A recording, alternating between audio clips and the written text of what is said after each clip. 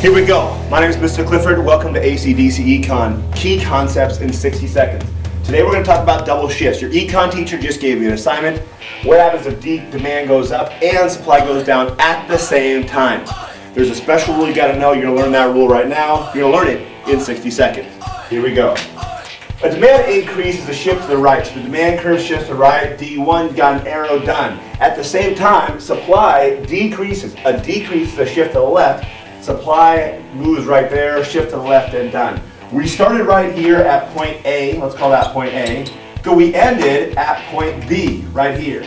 Good, the goal of economic analysis is identify what happened to price and quantity. Well, price, take a look, obviously went up, and quantity looks like it stayed the same, right? It stayed the same, price went up, quantity stayed the same. Wait a second, same is not an option.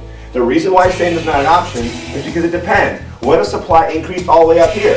Right? Then quantity would have decreased. What if supply decreased just to right here? Then quantity would have increased. Same is not an answer. The right answer is indeterminate. Indeterminate means I don't know. You can't tell. That's what indeterminate is. Don't write same, write you can't tell. That has been double shifts in 60 seconds. And bonus round. Here's a trick. Okay? If you're having a hard time with this, I'm going to show you a trick that's going to help you out. What I want you to do next time is take the demand and take the supply curve and the shifts you're doing and separate them out. Demand, supply. Unless the question tells you not to do this, here's a good trick. Take a look. A demand increase, we said, will shift the demand to the right. Price goes up, quantity goes up. That's what my curve says. Take a look. Price goes up, quantity goes up. Done. That's easy. But over here, a decrease in supply shifts supply to the left.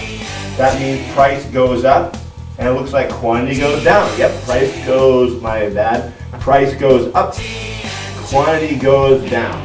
Now, all you got to do is take these two things and put them together. When I put these together, take a look. Price is definitely going to go up, no matter what happens.